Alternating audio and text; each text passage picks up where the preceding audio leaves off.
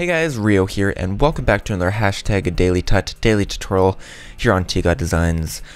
Today I'm going to be going over how to create a custom layout in Adobe After Effects so that you can arrange everything how you want it to be arranged so it's easy to access.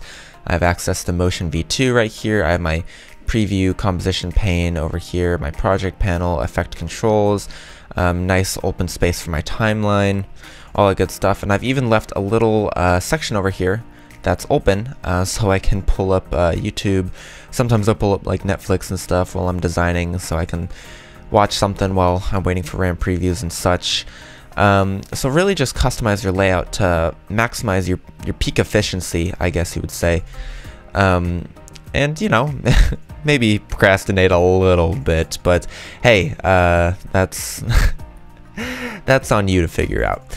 But yeah, today I'm just gonna be going over how to do a custom layout. It's a little bit different in CC 2017 than it is with CC 2014. I'm using CC 2014, so things may look a tad different, but the same mechanics really apply.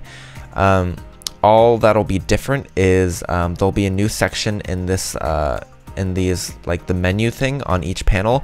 There'll be like 3 lines, and you'll be able to turn it into a tab.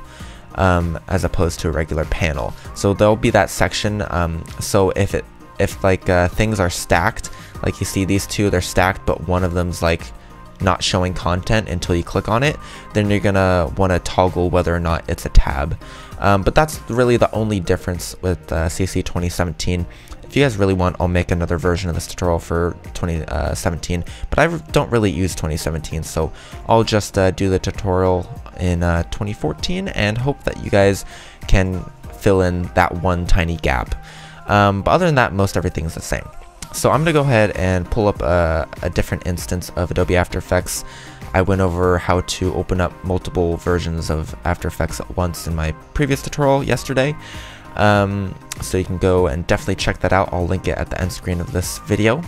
But this is probably what your layout is going to look like if you just installed After Effects or you haven't really messed around with any customization.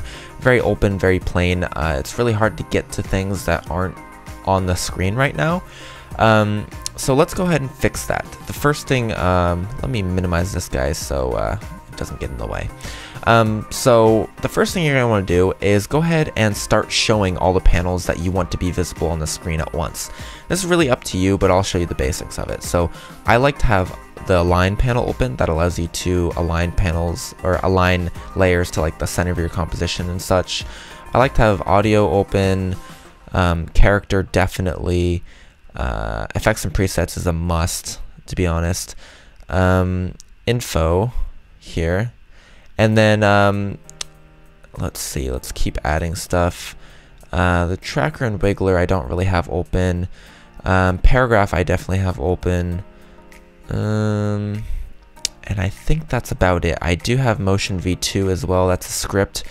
I can make a tutorial on that, but I trust you guys, for those of you who do have Motion V2, understand what it does. And then I think that's about it. Yeah, and then maybe explode shape layers I have too. So I think that's pretty much all the panels. You'll notice that some of them will be undocked like this one, and you can go ahead and click and hold on the tab and drag it around to dock it somewhere. So that's like the basic of how things work. And if you accidentally grabbed it up like I did and you don't want to start docking yet, you can just drag it up to the very top and you'll see all selections go away, and then it'll just leave it as a undocked window. That's what these are called. So what you can start doing now that you've shown all the windows, or I guess panels in this case, that you want on your screen, is just really start rearranging them. So I'll just kind of go off the same layout as I have in this guy right here. So starting off with explode shape layers, I'm going to drag him up until I see like the very top bit. Let me zoom in here so you guys can really see what I'm doing. So I'm going to drag the explode shape layers up to the top right here, and I'm not going to drag it up here. Dragging up here will make it into a tab like this in the same panel. I want to dock it above where these are, so I'm going to go ahead and not place it in the middle, but I'm going to place it at the top bit right here. And then of course you can go ahead and rearrange this so that you can see everything in your panel. And then the audio I like to do off to the side here, and I don't really need to see like all the decibel levels. I just mainly show it that show just where I can see like the levels so that I know if it's clipping or not. You can do without audio. I mean, I could probably do without the audio panel, but I still have it because reasons.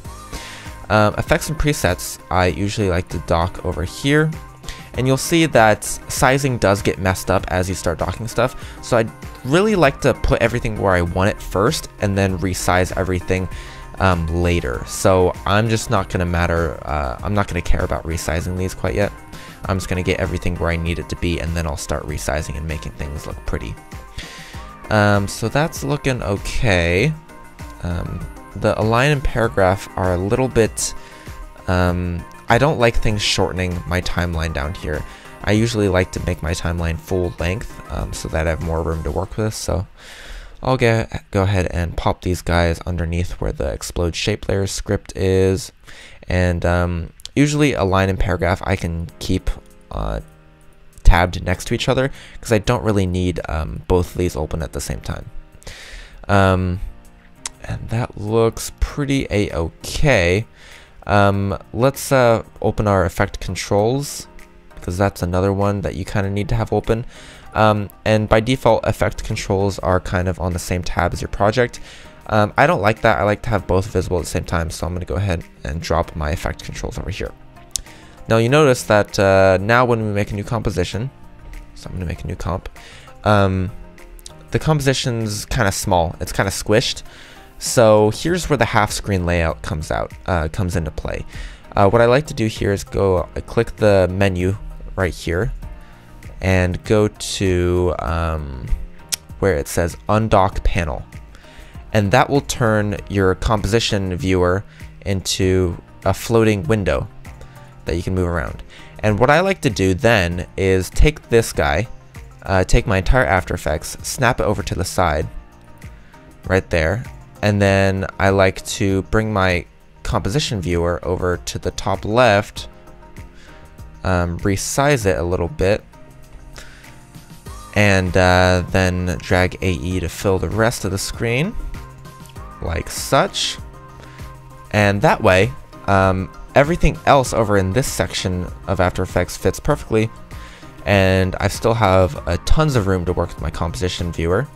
The only downside of undocking it is that when you press tilde while hovering over it, instead of, because it's undocked, if you do that, if I press tilde over the project panel, it maximizes it. Same with effect controls, same with the effects and preset. So the tilde button maximizing panels, it doesn't work when it's undocked. So this is the size that it'll always be, which evidently I'm pretty cool with. So that's how you undock things, and then from here it's just up to you resizing and making things, making sure you have enough room for everything and keeping things aesthetic. So that's essentially the basics. I mean, it doesn't get much more than that. Of course, take it into your own hand, figure out what works for you. I only made this layout so that I could have windows over in this area, over in the lower left. Sometimes I like to have my file like Windows Explorer open down there so I can view all my files while working, and a few other things. But I mean, that's essentially the gist of it. I'm not going to go much further because the rest is up to you.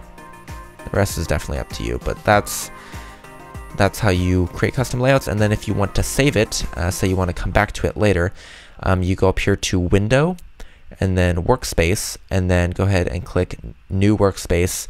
I'll name this tutorial.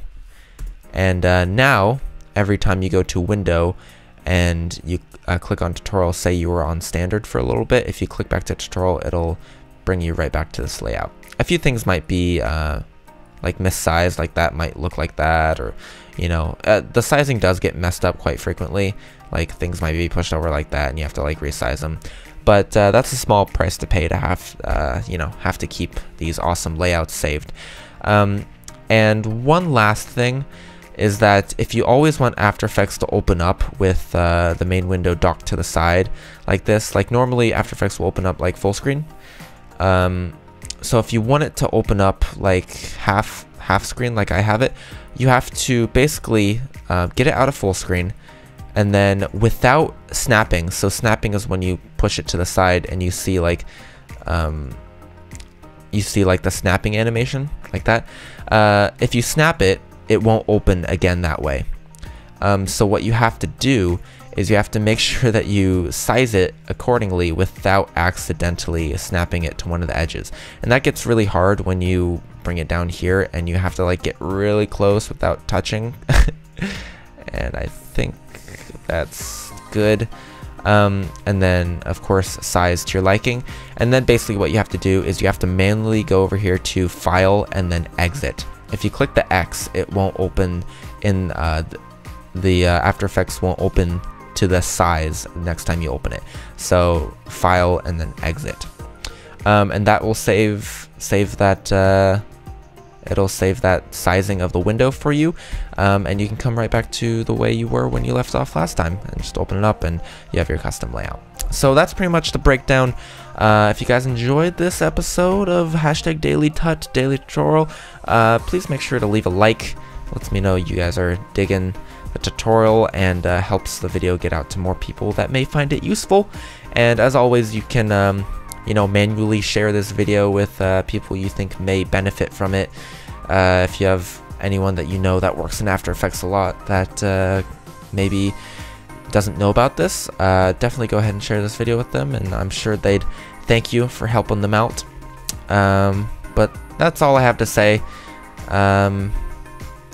Not sure if I want to ramble or not, but I'm so bad at closing tutorials, jeez. But yeah, that's pretty much that. I'll see you guys tomorrow for another daily tutorial. And as always, stay awesome. Take it easy. Peace.